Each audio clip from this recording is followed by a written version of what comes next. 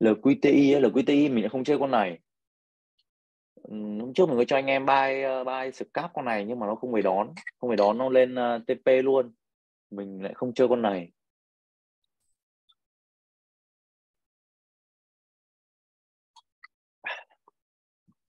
Ok, con GFEE à? Con này là của đội hàng nhà Andre thì phải.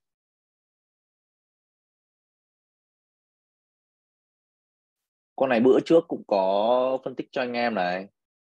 Con này phân phối giá ở vùng 839 đô, 840 đô đến vùng 1.500. Hello anh em, sao mình bị mất âm thanh nhỉ? Mọi người có nghe thấy mình nói không? Có bạn Hưng 321 này, bạn bảo bị mất âm thanh. Đây nhá, con GFI, con EFI nhá, thì hiện tại nó đang phân phối giá ở vùng này. Cái hộp của nó là từ giá 850 cho đến vùng 1.500. Mình chia đôi cái hộp ra. Đó, cứ từ nửa dưới cái hộp thì mình mua vào nhá. Xong nửa dưới này mình sẽ chốt gốc hoặc là bán chốt lời gì đấy. Thì những cái con mà low cap thì bình thường mình sẽ chơi như vậy. Hoặc là anh em có thể là xuống dưới này anh em gom, giống như vùng này, xuống đây anh em gom, xong rồi từ vùng nửa lên anh em chốt gốc. Còn cái phần lời anh em có thể đặt những cái vùng không tưởng, những cái vùng không tưởng như này, biết đâu lại ăn được những cái cú pump pump như này. Con audio thế nào anh ơi? Chen China coi. China coi à?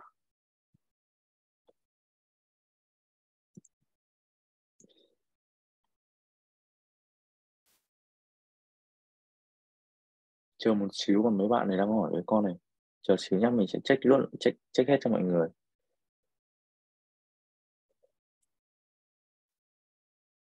Ôi, con audio này nó ấy, chạc nó trước nó đẩy ác này cơ à? 0.07 mà đẩy lên tận 5 đô. Con này hồi xưa có một thời nó đẩy mà 70 lần, nó đẩy mà ấy luôn.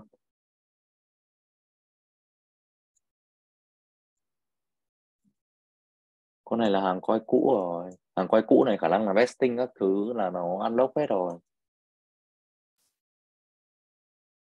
Con này như khả năng còn là hàng low cap nữa.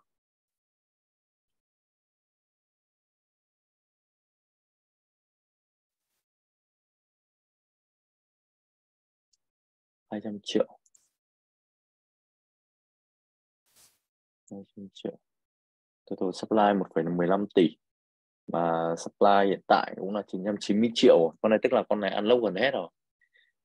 Hiện tại là cái phần giá trị thực của con audio nó đang đúng giá trị thực rồi đấy. Con này nếu anh em muốn chơi ấy, thì cứ canh khoảng cái vùng 0.25, 0.25 trở xuống, 0.25 đến 0.20 này anh em mua.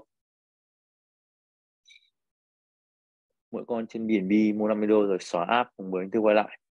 Mua thế làm sao mà được, mua thế thì chỉ có đu thôi, đâu phải con nào nó cũng bay đâu.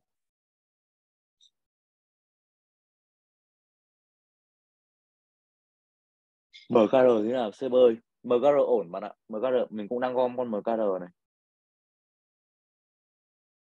MKR đây. MKR mình đang cho chạy gom từ vùng giá 500 đến 750. Con này là hàng của McDai.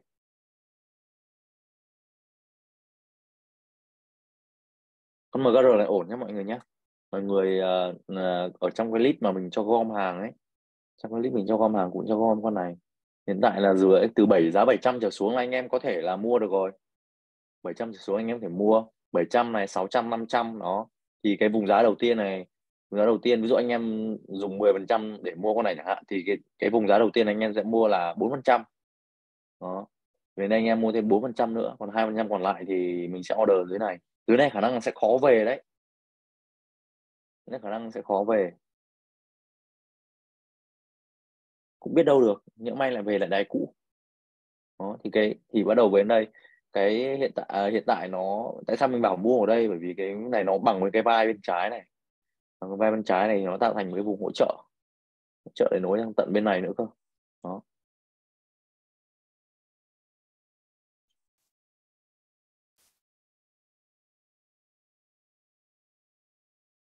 GMX. GMX là con này làm về mảng cái gì nhỉ, Dex Exchange thì phải, mảng perpetual trên Decentralized. GMX giống con DDX.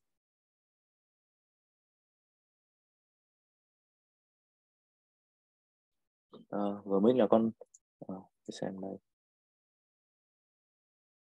GMX này, con GMX này anh em để ý này, cap hiện tại đang là 657 triệu. Đợt vừa rồi mới list lên Binance. Hiện tại nó đang là giá đỉnh mới ở đấy. Mọi người để xem này. Full time low của nó là 11 đô. Full time high của nó là 86 đô. Giá hiện tại là 76. 76 thì đang ngấp nghé ở đỉnh rồi. Giá hiện tại là đang x 6, x 6, đúng rồi, x 6,6 lần giá đáy. Giá hiện tại đang x 6,6 lần giá đáy. Con này tính theo ROI của ICO này, x 93 lần. Con này mình sẽ không chơi.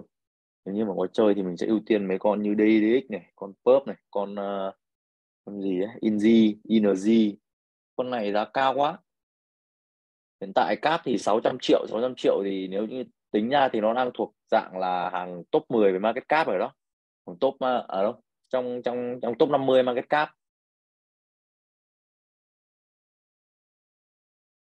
600M thì mình thấy là cao. Mình thấy DDX hiện tại là con đang có volume mạnh nhất.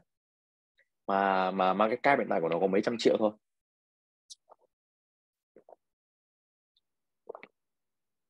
Xem betting của nó nào. Betting thì hiện tại là betting hiện tại thì cái số lượng token còn lại, là số lượng của team, còn đâu đó là khoảng tầm 5 triệu token nữa. 5 triệu token đây mọi người có thể để ý là lịch vesting của nó này là hàng tháng là unlock ra với giá hiện tại là khoảng tầm 800k đô. 800k đô thì theo như mình nghĩ nếu như đẩy thì khả năng sẽ vẫn còn đẩy tiếp đó, bởi vì đang unlock token của team. Token của team thì mình nghĩ là nếu như mà cái sóng sang hai sắp tới ấy, mà có lực ấy, thì mình nghĩ là con này nó cũng sẽ đẩy tiếp để team chốt lời. Tính ra thì mỗi một lần unlock là unlock 10.000, mà con này 10.000 nữa, đúng không?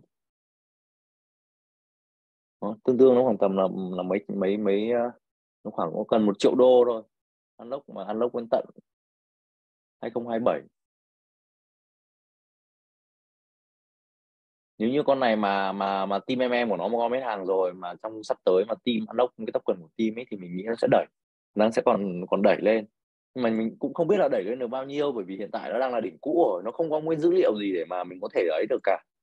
Nó không có một cái dữ liệu gì để mình có thể theo phân tích được ấy. Mọi người có thể thấy là giá thấp nhất của nó là 11 đô, giá cao nhất là 86 đô. Hiện tại đang x 6 phẩy mấy lần thôi, nhưng mà cap thì lại khá cao. Cap 600 triệu FDV của nó, tức là full cái mà supply này của nó hơn 1 tỷ. Hiện tại mình chưa thấy có con nào, con hàng về perpetual về deck ấy, con gọi là deck exchange ấy, là nó ấy được cả, mà nó cao cả. Như hiện tại có con GMX này là con cap cao nhất.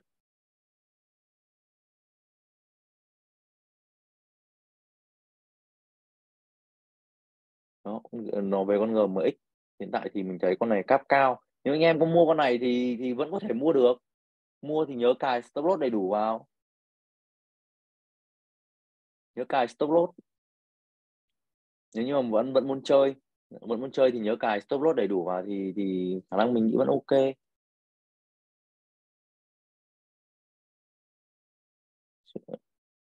Nếu như mà theo bản thân mình ấy, thì mình sẽ không chơi con này. Thì còn rất là nhiều con hàng mình thấy là còn rất là nhiều những con hàng ngon khác nữa thì mình đáng để mình xuống tiền mình chơi. Nếu như mà bản thân mình với bản thân mình theo cái kiến thức của mình cũng như kinh nghiệm của mình ấy, mình research được cái con hàng này thì mình cũng sẽ không chơi.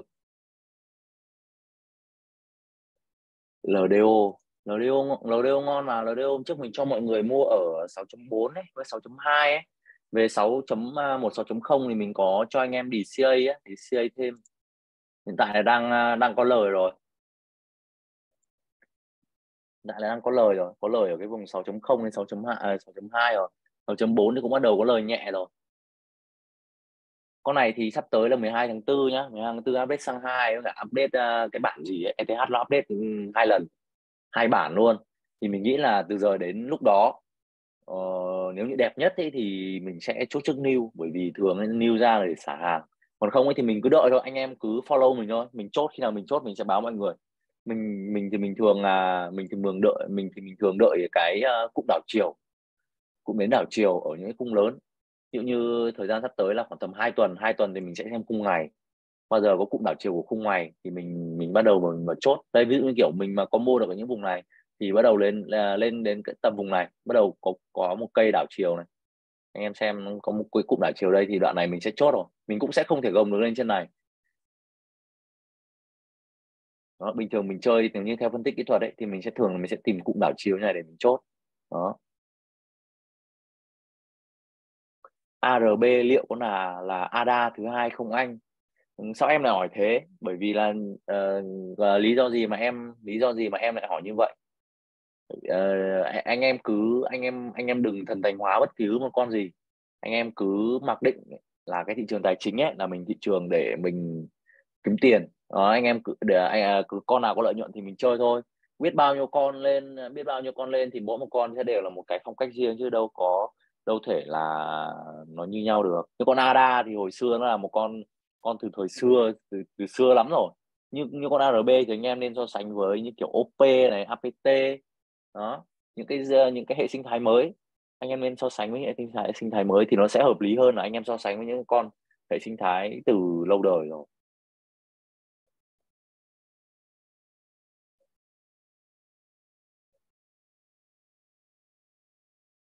Con FXS ngon đó, anh check cho anh em.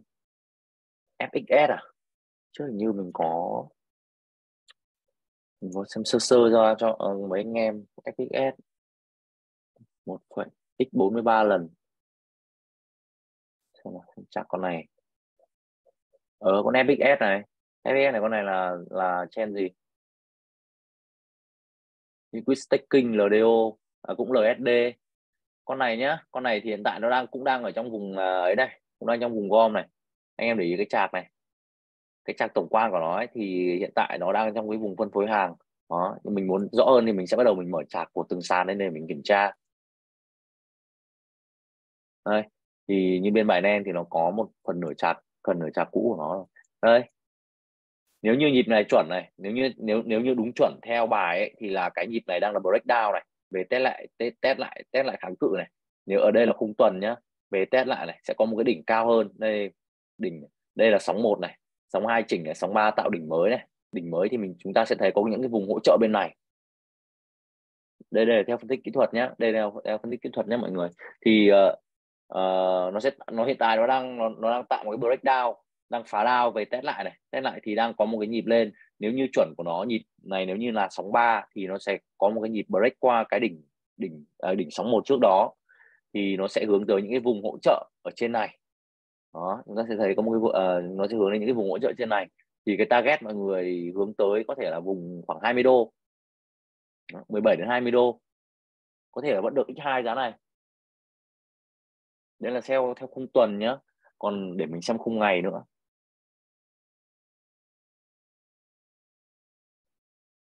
Theo khung ngày này, anh em để ý cái mô hình đẩy của nó này. Trong một nhịp giảm này sẽ có một cái đoạn hồi nhẹ này, xong chỉnh xuống này. Chỉnh xuống khi mà sideways bên dưới này, tạo cái cụm rút chân này sẽ lên, hồi lên ấy thì bắt đầu sideways rũ hàng, giống hệt như cái con blur ở đây mình có cho anh em xem ấy.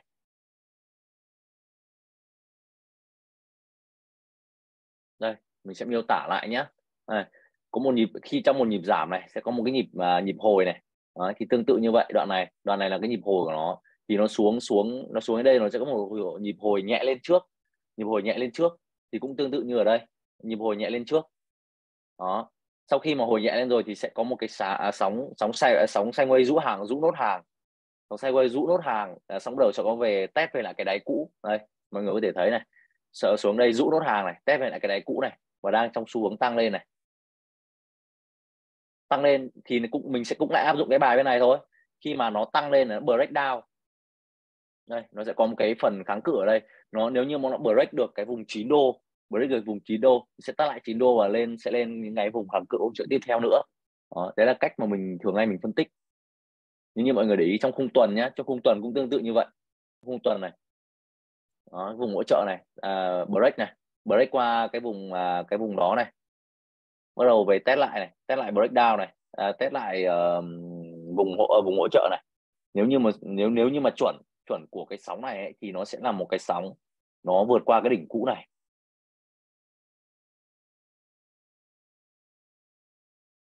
Ok chưa ạ? Còn FXS nhá, FXS cũng là một con ở trong trend LSD, nhưng mà nếu như nhìn cái volume này nó gom cũng được khá khá đấy. Xem gom được check này không biết volume có chuẩn không, nhưng mà nếu như mà với tương đương 90 triệu như này mà xả giai đoạn này được 142 triệu, giá từ giá trong vùng này lên là x3 thì chưa thể xả hết được, ít nhất là muốn xả được hết cái volume gom đoạn này ấy, thì nó phải đẩy lên khoảng tầm 500 m. Đó, ít nhất là trong cái vùng này với giá x3 như này thì nó volume nó khoảng tương đương khoảng 400 đến 500 triệu đô, mà hiện tại đây mình đo từ cái nhịp cây này qua đây thì mới có 142 triệu đô thôi, cũng chưa thể xả hết cái vùng mà giá nó gom ở đây được.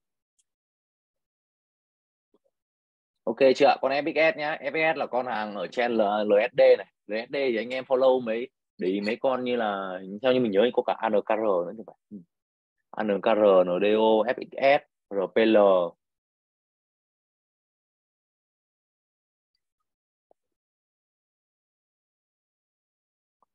LDO đi xếp, LDO đấy như mình có phân tích rồi. ARB chắc về 0.8 gom được cả anh. Em cứ follow trên channel nhá. Huỳnh Thanh Tiên, không biết em có trong nhóm Premium Sport không? Nếu như mà em chưa được trong nhóm Sport thì em liên hệ với bạn Gianni nhá, để được hướng dẫn để do nhóm, hoặc bất cứ bạn admin nào ở trong trong trong trong kênh. Khi nào gom được ấy thì mình sẽ báo mọi người. Khả năng là hiện tại chưa đâu, chúng ta sẽ chưa gom được đâu. Nếu như mà quý 1 quý 2 này mà xanh ấy thì thường quý 3 quý 4 nó sẽ đỏ. Quý 3 quý 4 mà đỏ thì nó sẽ còn sideways dài dài. Nói chung khi nào mọi người cứ follow, bao giờ con ARB ấy nó có một cái nhịp như này tương tự rồi đội Wintermute đẩy mà anh em, thì nó sẽ đẩy theo đúng bài. Đây nhá, con blur nhá, blur đấy mình có cho mọi người kèo nhá, cái vùng giá khoảng tầm 0.5 đến 0.55 đến 0.53 này có thể là vào một ít được rồi. Đó, khi nào về xuống tầm 0.50 mọi người vào thêm để xa thêm nữa. Vùng thì mình kỳ vọng nó khoảng tầm từ giờ đến một tuần nữa, trong vòng một tuần nữa nó sẽ test nốt cái đoạn đáy này, xong bắt đầu theo BTC mà lên được 32k ấy, thì đội này nó đẩy luôn thì đẹp. MTL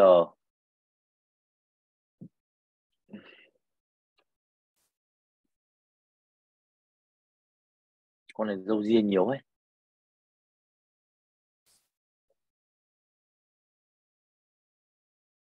Con MTL này không biết bạn muốn hỏi cái gì ở con MTL này.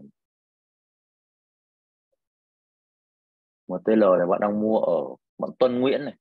MTL này bạn đang mua ở giá nào, đang đu ở đâu?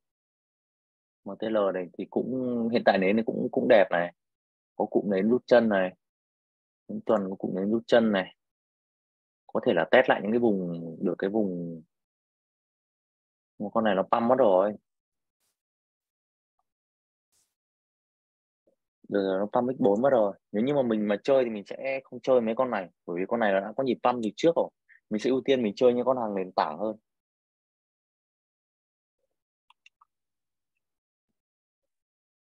Metal down,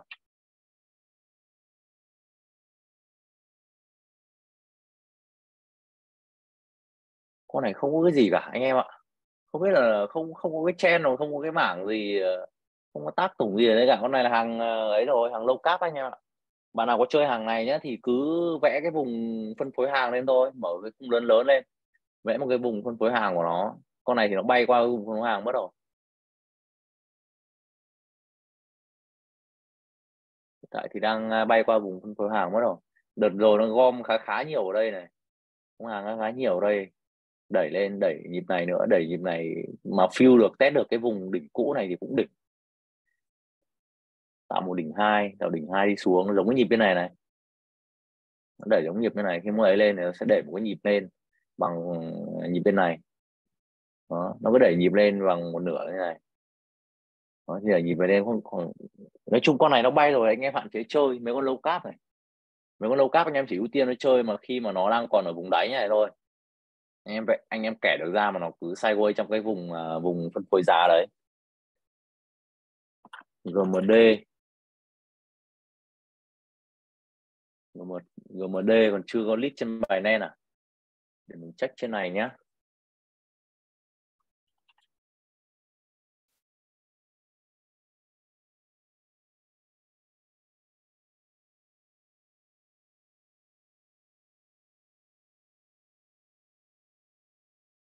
Ok, anh em bình tĩnh nhá, để mình check dần dần cho mọi người. All time low là 9 đô, all time high là 113 đô. Giá hiện tại là 77 đô, tức là hiện tại đang x7 x8 rồi. Đỉnh của nó so với đáy của nó là x mười mấy lần. Vesting, con này hàng cũ rồi, không còn vesting. Total supply 80.000, hiện tại thì tổng cung hiện tại là 63 market cap. Con này có gì để phân tích đâu. Giờ mình mới để ý ạ, market cap con này 4 triệu thì có gì để phân tích đâu.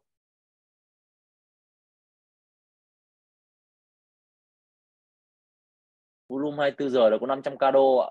Con này bây giờ kiểu như bây giờ mình vào mua 10k thôi nó có thể bay được cái 20-30% ấy. Con này bỏ qua nhé mọi người.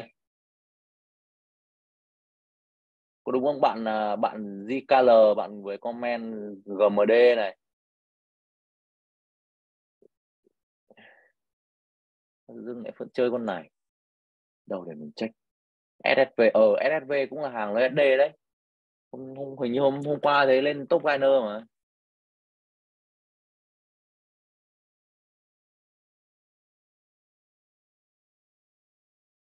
Mọi người để ý dấu hiệu nào để biết được cá gom hàng bẫy ship, thì mọi người để ý là chạc với đáy thôi. Chạc với đáy nó bắt đầu tạo những cái vùng gọi là sao nhỉ, để ý volume thôi, để ý volume với cả để ý chạc thôi. Ui, con SSV này cao lắm rồi anh em, đang x10 luôn rồi, x10 từ đáy rồi. Nếu mà chơi con này mình cũng không chơi. Cũng là hàng LSD đấy,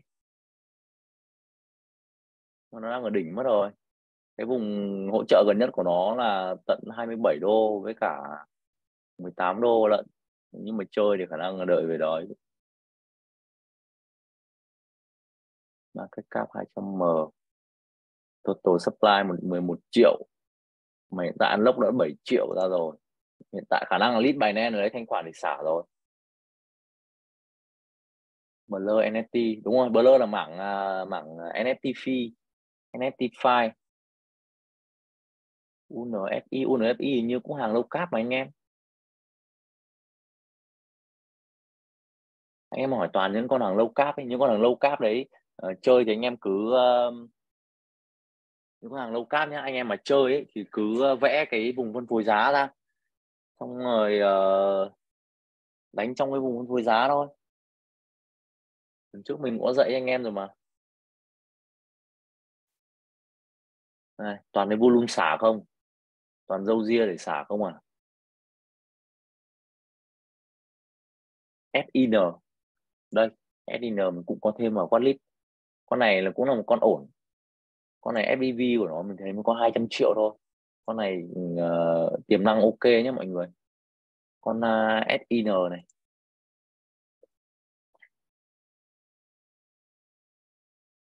Xong tìm ra SIN. Xong cái SIN nhỉ. Hôm nay mình vẫn check thấy mà. Con SIN này ok nhé mọi người.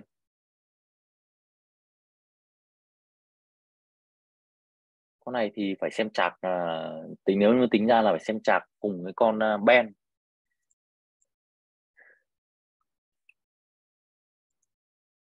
Synapse Protocol. Đây, con này con này nếu như mà đẩy ấy, thì mình thấy với cái market cap, cái FPV như này ấy, mình nghĩ là đẩy nó khả năng còn lên được khoảng tầm 5 đô đấy. X5 giá này fully cap nó phải đâu đó khoảng tầm khoảng 800 m, 800 m đến 1 tỷ, chắc đâu đó khoảng tầm X4 X5 giá này được, nhưng mà phải phải đợi giá đẹp để gom mới được.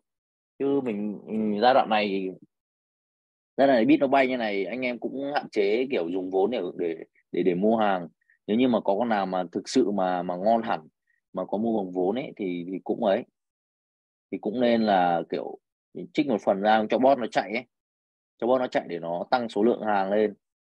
Còn như mình hiện tại thì mình chủ yếu là mình cho bot chạy xong bắt đầu dùng tiền lời để mình gom.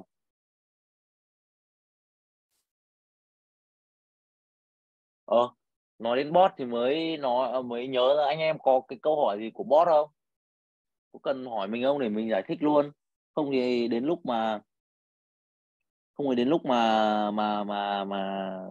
ở trong trong nhóm chat ấy cũng không thấy anh em hỏi nhiều, xong anh em lại bảo là không hiểu cách chạy bot. Mình thấy bot chạy an toàn vãi chưởng, từ khi mà mình chạy bot đến giờ chắc phải 2 tháng nay, 2 tháng mình còn không không động vào vào lệnh nữa, mình chỉ đánh scalp với anh em thôi, chưa biết bot chạy như thế nào anh. Đây để cho anh em xem bot chạy nhé, đợi xíu mình login một tài khoản.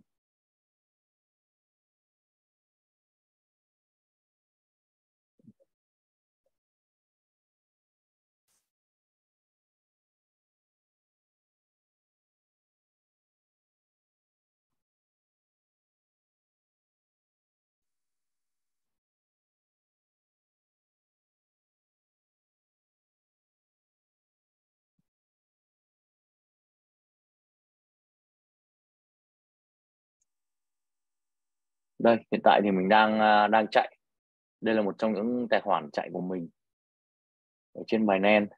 Binance hiện tại mình đang chạy 4 tài khoản, thì đây là một trong những tài khoản mình đang chạy.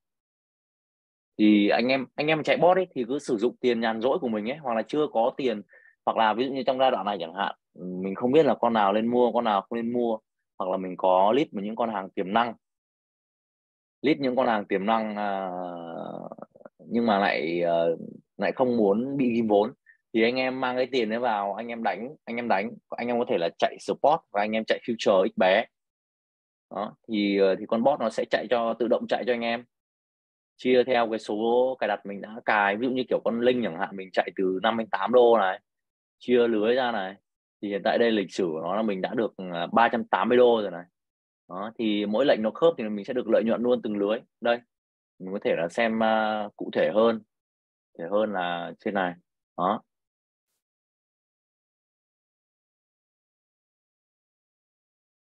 Sếp chỉ anh em cách chạy bot đi, có video hướng dẫn hết rồi mà. Anh em là bên private future nhé, private future muốn muốn học cách bot thì inbox cho bạn bạn Gianni nhé, xong rồi roi thì có mấy cái video hướng dẫn ấy đó. Thì đây là cách bot nó chạy, thì trong cái khoảng vùng lưới như con link này của hạ chẳng hạn này, mình cài cho nó là vùng từ 5 đô 5 đô này, đến 8 đô này, thì với cái giá hiện tại nó sẽ tự chia lưới cho mình là những cái vùng nào sẽ là từ từ cái đoạn giá hiện tại lên đến cái vùng bên trên sẽ là vùng bán, giá hiện tại xuống bên dưới sẽ là vùng mua. Thì khi mà nó chạm được vùng lưới đó, chạm được lưới, chạm được từng lưới này, xuống đây nó sẽ mua này, xong lên đây nó sẽ bán, thì xong nó sẽ lại order sẵn một lệnh đấy tiếp cho mình, lên đây khớp lệnh bán, xong nếu như mà nó có lên nữa thì nó sẽ bán tiếp những cái lệnh nó đang có sẵn ở đây, bởi vì là từ khi mà mình vào lệnh ấy, thì nó đã có lệnh sẵn rồi, nó sẽ bán hết những cái lệnh mà đang có sẵn ở đây. Đang mình hiện tại đang có khoảng 6.000 6.000 không biết là token hay là đô nữa đó, 6.000 ở đây thì nó sẽ chốt dần, thì nó cứ xuống, ví dụ nó có xuống dần, ví dụ đến cái khoảng tầm 6.8 đô chẳng hạn, thì nó sẽ khớp hết những lệnh mua ấy cho mình, thì những cái lệnh bên trên này bắt đầu sẽ hiển thị là thành lệnh bán giống như bên này thôi đó. Thì cứ trong những cái biên độ giá đấy, tùy theo cái mức cài đặt của mình, nó sẽ tự động trade theo cái order limit mà order limit thì phí ở trên bài, phí ở trên sàn nó khá là rẻ. Như anh em đánh ấy thì nó thường có hai loại phí là phí maker và tanker. Maker là phí order limit ấy, là những cái lệnh kiểu như này, bot nó chạy như này đó, thì nó cứ xuống đây nó khớp lệnh mua, nó khớp lệnh mua của mình, xong nên nó bán. Thì ví dụ như mỗi cái biên độ lưới này của mình là khoảng tầm đó, khoảng tầm 0,8% đi, là mình đã lời được 0,8% của cái số tiền này rồi. Ví dụ đây là 300 đô là mình đã lời được khoảng tầm 1%, tức là 3 đô của cái lệnh này rồi đó.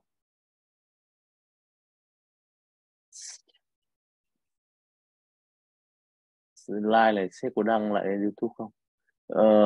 Like này mình chưa biết nữa, bởi vì vừa nãy bị lỗi, mình quên mất không record lại, từ đoạn con blur, có record đoạn sau thì khả năng ở cái đoạn sau này mình sẽ xem xét ấy, để tính xem có nên đăng YouTube không. Cũng toàn những cái kiến thức cũ thôi, có kèo nào thì mình cũng thường sẽ cho anh em luôn. Mình sẽ cố gắng là xem là một tuần khoảng một buổi đi nên giao lưu anh em như này, xem có những cái gì chém gió. Anh coi thử DI DX ghi anh DI DX à?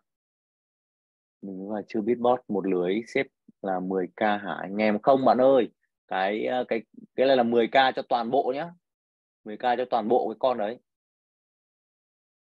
Ví dụ như con Linh chẳng hạn, mình làm 100 lưới mà mình cho 10k vào thì mỗi một lưới nó sẽ chia ra. Ông set bao nhiêu lưới vậy? Bao nhiêu lưới thì tùy thuộc lúc mà mình cài đặt chứ. Đây này, mình cài đặt vùng giá này, ví dụ hiện tại của mình đang cài đặt một khoảng cách mỗi lứa là khoảng tầm từ 0,3 đến 0,5% đó. Thì càng lên cao thì khoảng cách của nó sẽ biến động, biến động từ 0,3 đến 0,5%, rồi theo cái đòn bẩy nữa. Hiện tại là mình đang đánh là đòn bẩy x3 đó. Mình muốn thử sức rủi ro hơn thì mình đánh đòn bẩy, mình đánh lệnh long, đánh đòn bẩy. Còn anh em nào mà không muốn rủi ro mà vốn lớn ấy, nhiều anh em mình biết, nhiều anh em vốn lớn lắm, nhiều anh em cài bot mà có nhắn cho mình ấy, mà anh muốn cài mỗi con là 100-200 ngàn đấy đó, thì em hướng dẫn cài cho anh đó. Thì những cái người như thế mình sẽ tư vấn cho anh em là sẽ chỉ cài spot thôi, bởi vì 100-200 ngàn ấy, mà cài khoảng tầm 5-7 con ấy, là một tháng đã lợi nhuận khá là nhiều rồi, như anh em thấy này đó. Đây là tiền mà bot nó khớp này đó. Với hiện tại là mình chạy là đâu mới được có mấy ngày nhỉ? 6 ngày mà mình được 3% rồi, 6 ngày 3% rồi, tức là khoảng một tuần, 4 tuần thì mình sẽ được đâu đó khoảng tầm 12%. Một tháng là khoảng tầm từ 5 đến 10%, đó là siêu lợi nhuận rồi, anh em thấy đúng không? Mà với con bot ấy, mà con bot hiện tại như mình hiện tại là khoảng tầm 12% với đồng đội x3 thì với những anh em vốn lớn kia thì anh em chỉ cần đâu đó khoảng tầm 5% một tháng thôi là đẹp rồi. Nếu giá nó càng xuống thì càng lỗ à anh.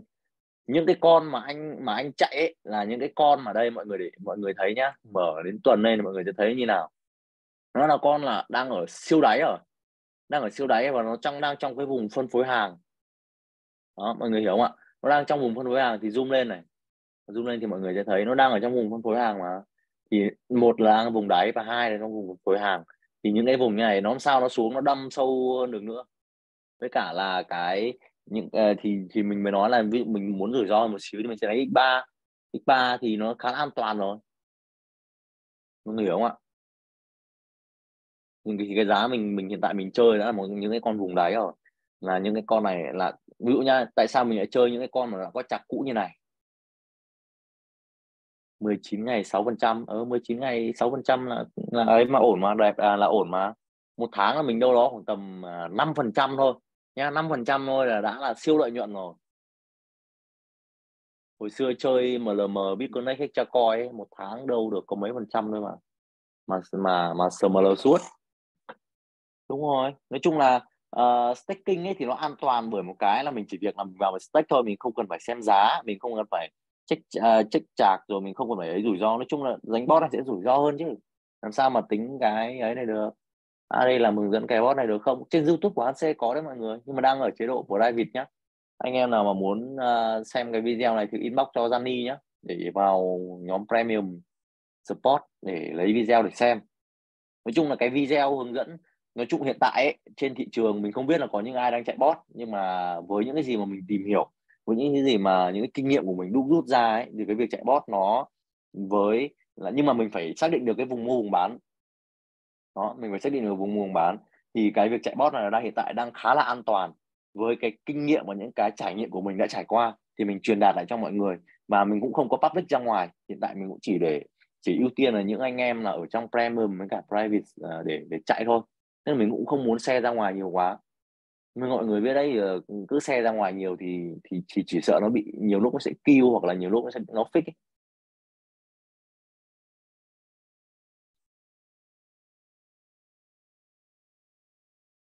Mọi người hiểu không ạ? Đó, thì những cái mà mình đang sử dụng, những cái là mình đang kiếm được tiền từ thị trường, thì mình cũng đang chia sẻ lại lại cho anh em là cái phong cách nào làm sao mà nó an toàn nhất. Mà trong downtrend này, anh em nếu như có tiền nhàn rỗi mà chưa vào được hàng thì vẫn có thể là kiếm được lợi nhuận. Chạy bot này anh CZ chỉ cho sếp ạ. Bot này nó có trên thị trường lâu rồi mà mọi người, trên sàn. Bot này là bot có sẵn trên sàn đó, mà nó có 3 4 năm nay rồi, mà bây giờ mình mới biết. Ở trên thế giới kia họ chạy nhiều lắm rồi. Nếu như mà anh em mà có tìm hiểu ấy, thì có cái top này, top future này, có những người người ta chạy từ 1 năm trước, 1 năm 2 năm trước, tỷ lệ của người ta, tỷ lệ nhuận đây là ROI nhé mọi người, ROI nhá.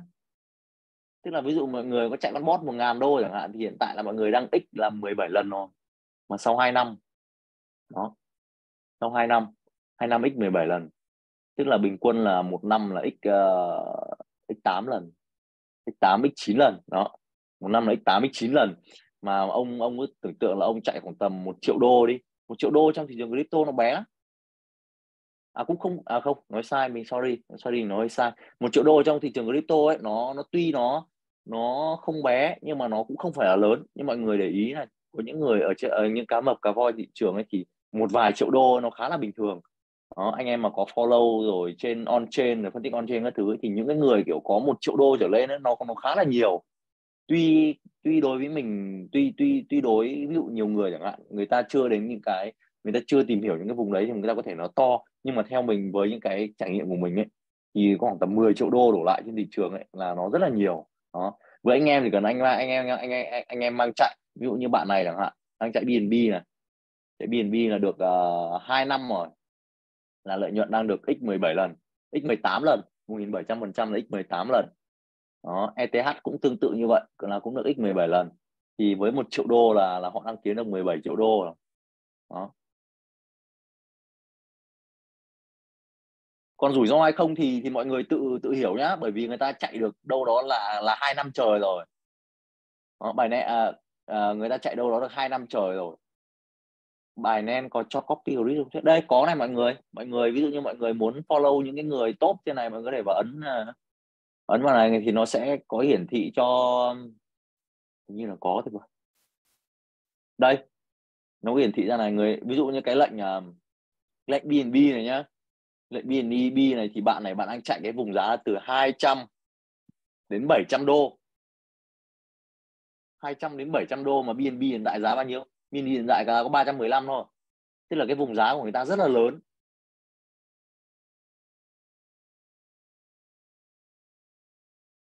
Ok chưa ạ? Nói chung ấy, cài stop loss hay là không stop loss ấy, thì cái đấy nó thuộc về cái việc quản lý rủi ro rồi, và quản lý rủi ro rồi. Nên ấy là mình cho những anh em mà chơi những con hàng nào ấy, ví dụ ở trong cái danh sách này của mình này, những cái danh sách này là những cái danh sách mình đã check rồi, mình đã check là hiện tại đang vùng mua vùng bán như nào, vùng phân phối giá như nào, rồi là tỷ lệ lợi nhuận như thế nào. Đây anh em để ý CTK này, MKR, Mina, Phil, Uni, Sushi đều là những cái con hàng nền tảng. Dev vẫn còn hoạt động, tin vẫn còn hoạt động, giá token các thứ thì đã trả hết các cái vòng vesting rồi, và token hiện tại thì 100 đa phần là đều đang nằm ở trên thị trường đó. Mà những cái con hàng ấy mà nó dev nó còn hoạt động, team còn hoạt động, thì trước sau thì nó cũng sẽ đẩy ở trong cái nhịp up. Việc của mình là gì? Vì hiện tại là thị trường sideways thì mình cứ chạy thôi, chạy trong cái khung đấy, nó lời những cái tiền lời này, những tiền lời này mình sẽ dùng chính cái tiền lời để mình mua lại chính con đó. Ví dụ như sushi linh nhá, mình lời được 380 đô thì mình sẽ dùng 380 đô để mình mua con linh này, không cần biết là nó ở giá nào luôn. miễn là ở trong cái vùng giá mà mình cảm thấy nó an toàn thì là mình sẽ dùng 380 đô để mua nó. Thì trong tương lai ví dụ như con link này nó có đẩy lên chẳng hạn, nó có đẩy lên thì mình sẽ được lợi nhuận từ cái phần 380 đô này. Ví dụ có thể đẩy lên là 10 đô, 12 đô hay 15 đô, có thể là x2 giá hiện tại đi, thì mình cũng sẽ được là lợi nhuận x2 từ cái này. Đó. Còn nếu như nó có đung thì cũng chỉ đung nhiên tiền lãi. Lệnh đang chạy rút tiền ra như thế nào? Lệnh đang chạy thì nó sẽ là hiển thị ở bên những cái lệnh future thôi mọi người. Đây này, nó sẽ hiển thị ở lệnh future này. Thì tài khoản thì tiền lời như nào thì nó sẽ lại cộng vào tài khoản cho mọi người thôi. Đấy, nó sẽ cộng vào tài khoản cho mọi người thôi. Ok chưa? Mọi người hiểu chưa?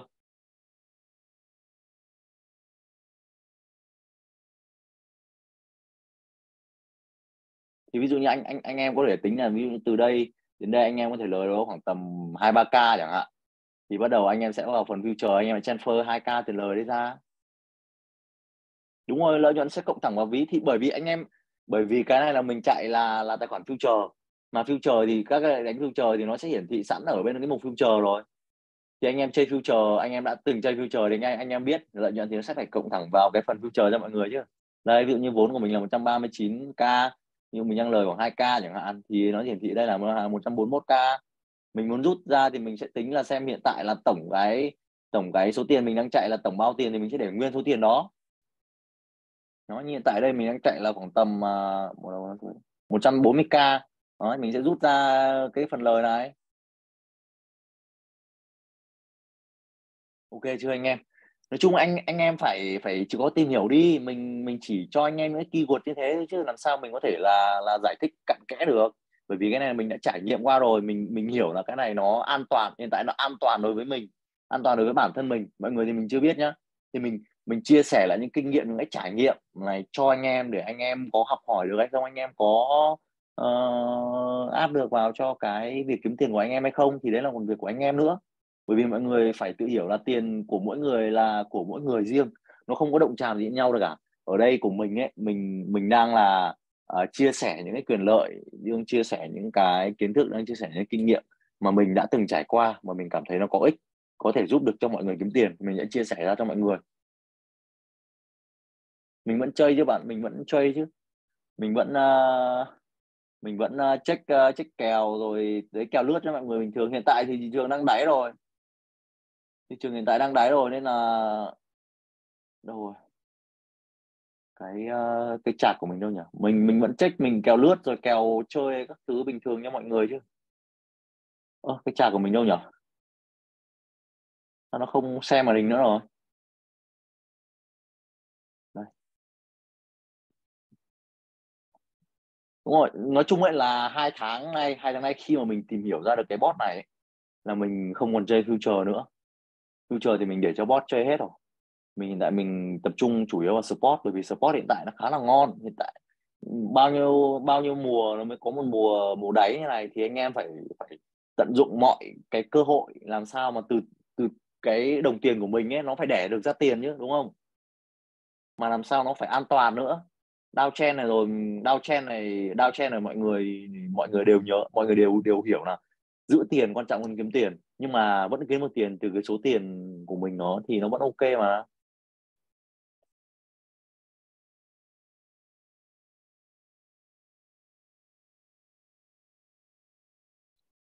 Ok chưa ạ? Ok anh em, thì cái phần bot là như thế nhá. Anh em nào muốn cụ thể hơn ấy thì join vào nhóm Premium Support. Thì mọi người đều là ở trong private của HC rồi, nên là đều sẽ được hưởng cái quyền lợi như nhau, đều sẽ được support, hỗ trợ nhau. Nói chung mục đích của mình ấy là tạo ra những nhóm như này là để lọc những cái thành viên ở ngoài public thôi. Những cái mà mình kiểu mình tận tình mình chia sẻ thì mình muốn là khi mà anh em mà tiếp nhận được, anh em có những cái lời cảm ơn, anh em cũng chia sẻ là trong những cái thời gian như này mình áp dụng cái phương pháp như này thì mình sẽ ok hơn. Còn như public ngoài kia chia sẻ ra, anh em thấy chia sẻ một cái kinh nghiệm với kiến thức ra, chưa cần biết là mẹ nó đúng hay nó sai thì chúng nó cứ phải vào khịa đã, cay chứ, đúng không mọi người?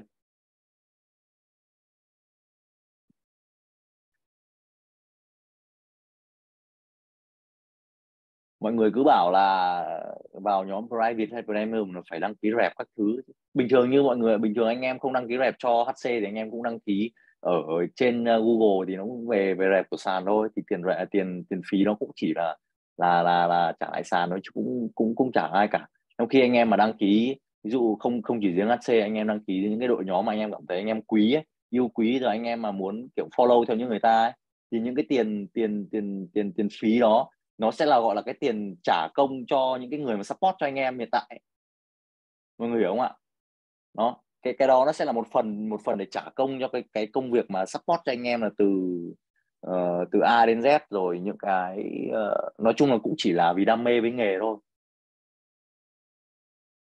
Nhóm private có được không đây? Private được chứ bạn. Nhóm private là anh em đăng ký, anh em vào nhóm các thứ là đều được hướng dẫn hết mà. Mà anh em ở trong cái nhóm future ấy muốn vào nhóm support nhá, support private nhá, thì cứ inbox cho Gianni nhá, cho Gianni để nhận hướng dẫn. Bao giờ mới được như sếp nhỉ, siêu quá. Mình hồi xưa mình cũng như mọi người thôi, cái thời mà mình vào thị trường ấy, mình cũng như mọi người ấy, cũng cũng tay trắng vào thị trường chứ cũng đâu được như hiện tại. Mình cũng phải trải qua nhiều lần vấp ngã rồi nó mới cũng được có kinh nghiệm, có được kinh nghiệm như hiện tại. Thì cũng may mắn là trong cái đợt uptrend đợt vừa rồi thì cũng cũng dựa từ từ những cái kinh nghiệm mà mình đã trải qua, những cái trải nghiệm mình đã trải qua, mình có được, mình mới kiếm được như giai đoạn vừa rồi. Thì như cái thời gian sắp tới ấy, thì cái giai đoạn từ nay cho đến 2025 2026 ấy, thì anh em sẽ là những cái người mà giống như mình trong cái giai đoạn vừa rồi đó. Thế nên là mình mới chia sẻ những cái kinh nghiệm, rồi những cái kinh nghiệm mình chia sẻ những kinh nghiệm, những cái trải nghiệm của mình. Mình từ trước đến giờ mình đã làm như nào đó, thì bây giờ mình đang chia sẻ lại cho mọi người đó. Hình như pre support 50k thì phải tính như bảy vô 50k thì mọi người dễ mà mọi người. Anh em có vốn 100 đô, anh em đánh đòn bẩy vào thôi là cũng thấy đã lên được rồi. Nhưng 100 đô là x50 là nó được 5k rồi, anh năm năm bảy lệnh mà follow theo lệnh future của anh em ở admin HC, chứ anh em đều biết mà chất lượng như nào mà. Nói chung là cái việc mà giới hạn volume ấy là chủ yếu ấy là để KLC anh em thôi. Nếu như anh em thực sự muốn vào thì những cái nhỏ nhặt như thế anh em sẽ không bao giờ anh em phải đắn đo gì cả, mọi người hiểu không ạ? Nếu như mà anh em thực sự muốn học hỏi, muốn kiếm tiền, muốn học hỏi kinh nghiệm, trải nghiệm, thì những cái nhỏ nhặt như thế nó không không không bao giờ là cái vấn đề rào cản đối với mọi người.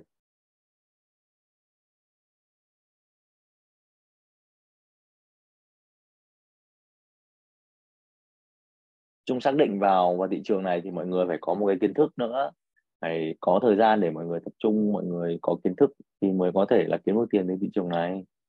Như mọi người cứ hiểu, nếu như làm với những công việc hiện tại của anh em đi, ví dụ làm một người bác sĩ chẳng hạn, hoặc là một giáo viên, hay là một kỹ sư công nhân gì đấy, anh em cũng phải học một bao nhiêu thời gian, 12 năm trên trường, trên trường, học cấp một, cấp 2, cấp 3, xong đó là 4 năm mà đại học, xong bắt đầu có người còn học thạc sĩ, học cái gì nữa, xong bắt đầu mới được có những công việc có cái số lương hiện tại như bây giờ chúng ta dùng tiền ở trong thị trường tài chính để kiếm tiền.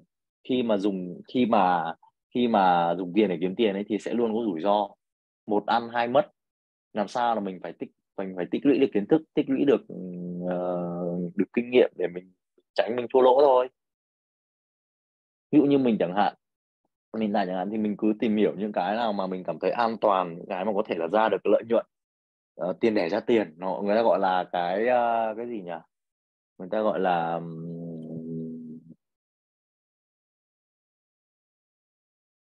cái gì nhỉ anh em nhỉ? Thu nhập thụ động. Đúng, thu nhập thụ động đó. Thì hiện tại có cái đó là mình thấy là an toàn nhất trong cái giai đoạn mà thị trường nó vẫn đang lấp lửng như này. Trong uptrend này không nói, trong uptrend ví dụ như cái trend anh em để ý được uptrend vừa rồi ấy, cái game file rồi meme các thứ ấy, anh em đánh bừa rồi vào đánh 50 100 đô rồi ngày hôm sau có tiền là bình thường. Nhưng cái giai đoạn này nó không phải là giai đoạn đó. Kiếm tiền giai đoạn này nó khá là rủi ro, nên là mình luôn là chia sẻ những cái phương pháp nó an toàn nhất cho mọi người.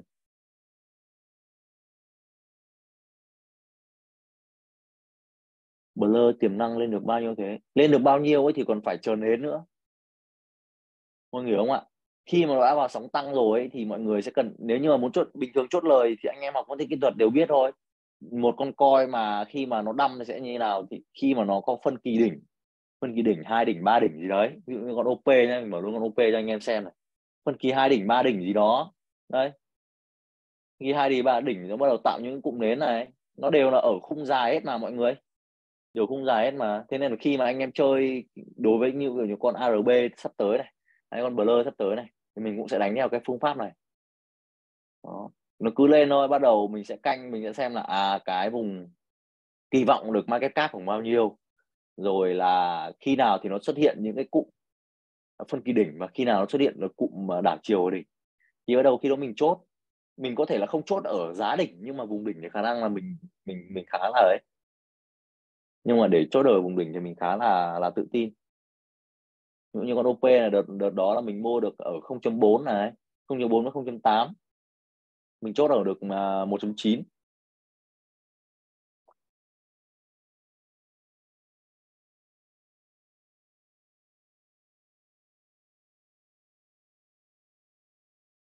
Ok chưa anh em?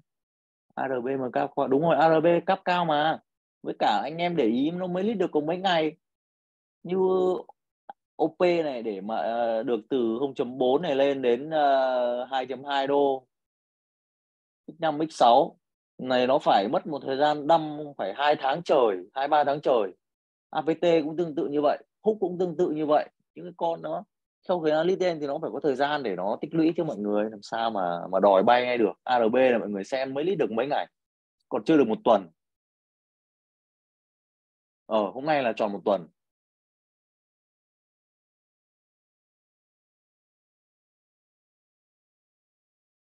Hôm nay mới tròn 1 tuần kể từ lúc nó list, thì nó cũng phải, mà trong khi mọi người để ý nhé, ở đâu nhóm nào người ta cũng post đấy, là cái phần airdrop ấy. Airdrop đâu phải là airdrop chỉ người dùng đâu, airdrop là airdrop của cả team nữa, cả team dev nữa. Thì cái giai đoạn đầu này với cái cap to như thế thì nó cũng sẽ phải chốt lời chứ, mọi người hiểu không? Đó, nên con ARB mọi người cứ quên đi, tốt nhất là cứ quên đi, đừng vào chơi ăn cái sóng hồi làm gì cả, nếu như mà xác định ăn support. Còn future thì mình không nói nhé, future thì anh em đánh scalp thì mình không nói, chứ con ARB anh em cứ bỏ quên đi, khoảng tầm 2 tháng, 1 tháng rưỡi đến 2 tháng, nó khoảng tầm 60-70 ngày gì đấy. Hoặc là cứ follow channel thôi, khi nào mua được mình cho anh em mua. Mà như con Blur đấy, Blur đấy mình có cho mọi người, con Blur thì mình thấy là khả năng sắp tăng này ở khung khung D. Nhưng con hiện tại những cái kèo mình share cho mọi người ấy, thì mình sẽ không còn share ra public nhiều nhiều nữa, để tránh cái việc là lên lên thuyền nặng thuyền mà ăn thì không thấy đâu, nhưng mà thua gái mà chúng nó khịa nhiều quá. Xin anh cho em lời khuyên cách chơi với người ít vốn á, cỡ 100 đến 1.000 đô. 100 đến 1.000 đô là nó khác biệt nhau nhiều nha em. Nếu như em có 100 đô thì nó khác, mà 1.000 đô thì nó khác nhá.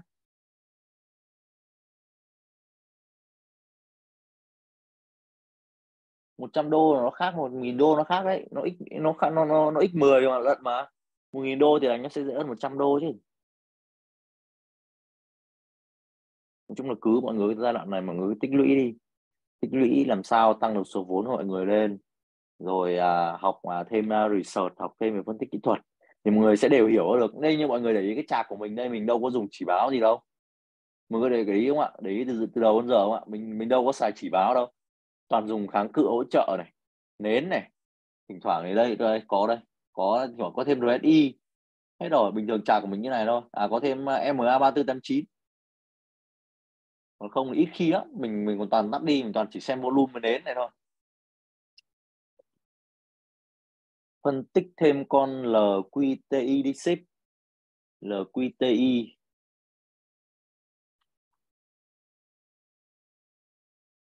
LQTI.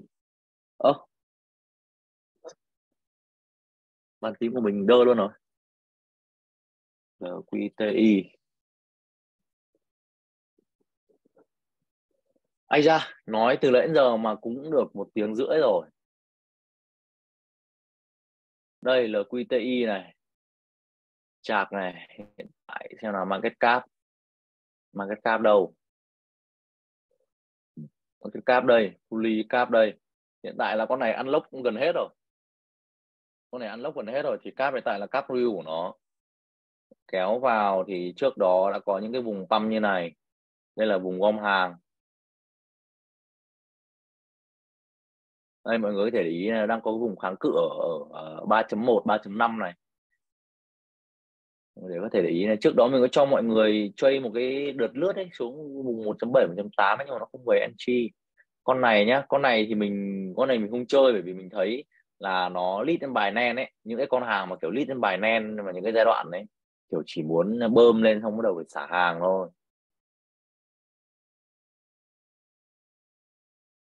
Volume 24 giờ bé vậy à?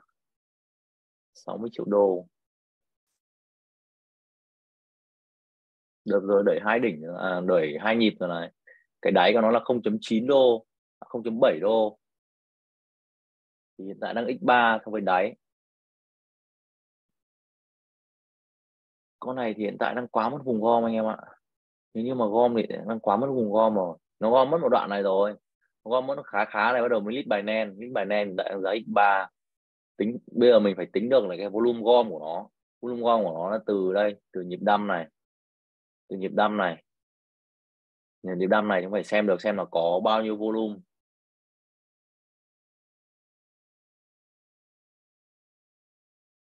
Đây, phải tính được từ vùng này là nó gom bao nhiêu volume, xong rồi so với cái giá hiện tại này nữa là cái volume từ cái lúc mà pump này đến cái giá hiện tại này là xả được bao nhiêu volume nữa.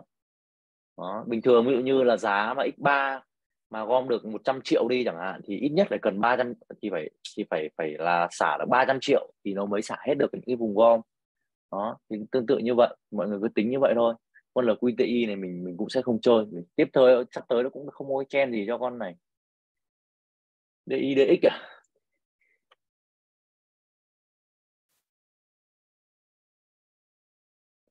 Ok nhé mọi người, bây giờ là cũng 21 giờ 55 thì chúng ta sẽ tiếp tục trong 5 phút nữa nhé. Đến khoảng tầm 10 giờ chúng ta sẽ nghỉ nhé. DIDX full cap 2 tỷ tư. Hiện tại ok. Giờ phải check vetting con này nữa.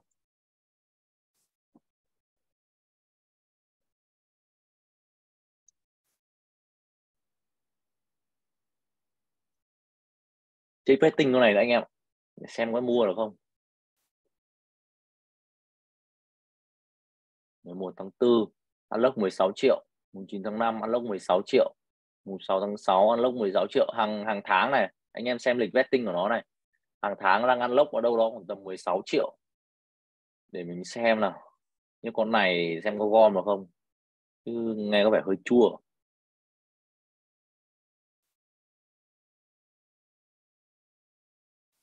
Chưa thấy dấu hiệu gom anh em ạ. Này, đúng theo bài nhá, lên này xuống đây này sẽ có một pha rũ hàng nữa, rũ hàng nó sẽ để nó tăng. Còn hiện tại thì giá hiện tại cũng là cái vùng breakdown rồi, nhưng mà cái đoạn này hơi lấp lửng quá anh em, cũng về đáy ở đấy.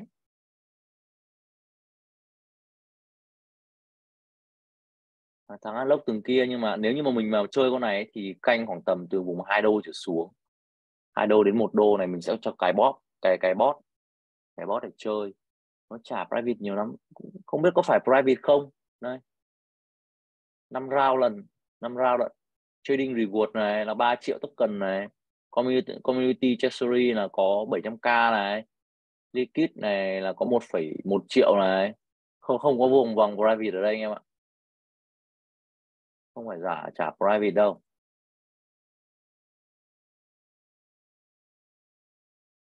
Đâu xem nào, private đâu.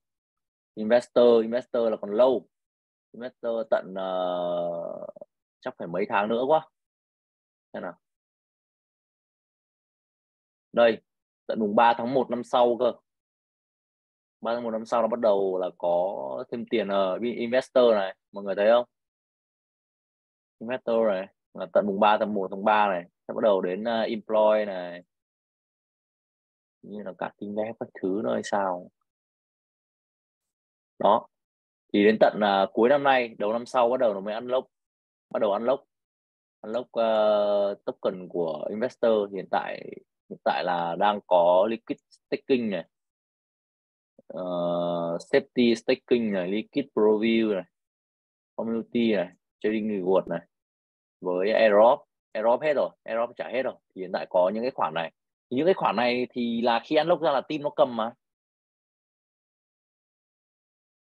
đúng không anh em?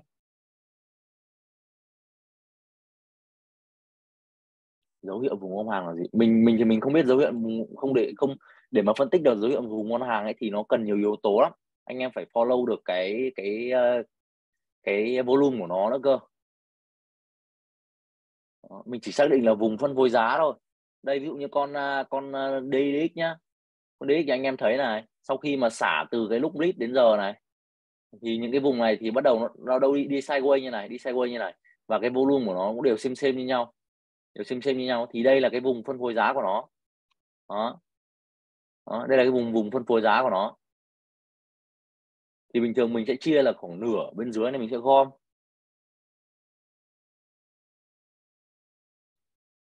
Đó. Mình sẽ rời khoảng từ nửa xuống dưới này mình mua, còn nửa trên thì mình bắt đầu mình sẽ chốt gốc hoặc là chốt lời gì đó. Nghi ARB giống DDX quá. Còn DDX này không biết là team nào làm em, chứ nếu như Wintermute làm em thì nó sẽ không đẩy như này đâu. Không biết là team nào làm em, khả năng là chính team DDX làm em luôn. Sudo là con gì? Sudo swap. Con này là bên cap 25 triệu, hàng lâu cap. Con này đâu có cái gì đâu. Con này đâu có cái gì đâu bạn. Cũng đang xả mầm này. Betting nào? 19 tháng 2 2024, trong một năm nữa lận rồi. Hiện tại thì token trên thị trường là hiện tại là token còn unlock khá là dài này. Đấy, hiện tại đang ở vùng đáy này. Chị xem nào. Xem gom được không? Con này khả năng cũng ok đấy. Hiện tại mới chỉ có trên ghế thôi. Nhưng mà ấy quá, volume bé quá. À quên, nó không có ở trên sàn ấy. Không có ở trên sàn to ấy. Mấy cái sàn này market cap bé và volume bé như này mua không được nhiều. Anh em chơi xổ số được này, con này nó đang ở trong cái vùng phân phối giá đây. Đây là vùng phân phối giá của nó, từ 0.8 đến 1.3 thì chia khoảng nửa dưới này, nửa dưới là khoảng tầm 1.06 trở xuống anh em mua được này. Đó, đấy là cách mình chơi. Thì anh em có để ý những vùng cái này thôi, cứ vùng nửa dưới này thì mình mua, nên nửa trên này thì mình bán, cứ xuống nửa dưới mình mua, lên trên nửa trên mình bán. Đấy là cách chơi. MKR là vừa nãy phân tích rồi mà. Wintermute nói nhiều coi với anh, thì nó là đội market maker mà anh, mà bạn Liêm Nguyễn, sao đội Winter gà lái nhiều coi với anh, thì nó là market maker. Thì khi mà nó lái những con nào thành công ấy thì nó sẽ có ở trên cái proposal của dự án, của team. Thì khi mà thường đẩy ngon một con ấy thì nó sẽ được tiếng tăm thì những cái dự án khác người ta cũng sẽ tìm đến. Đôi khi cũng không hẳn là em cũng chỉ là kiểu investor rồi, chỉ là làm đầu tư các thứ thôi.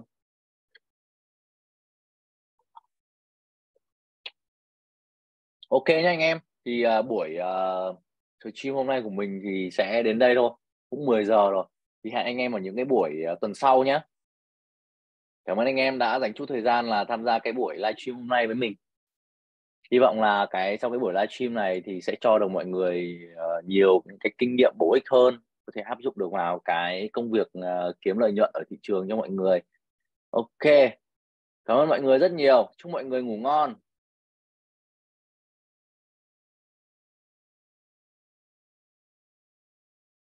Ok, cảm ơn Sang Ba To, cảm ơn Long An, cảm ơn mọi người nhé.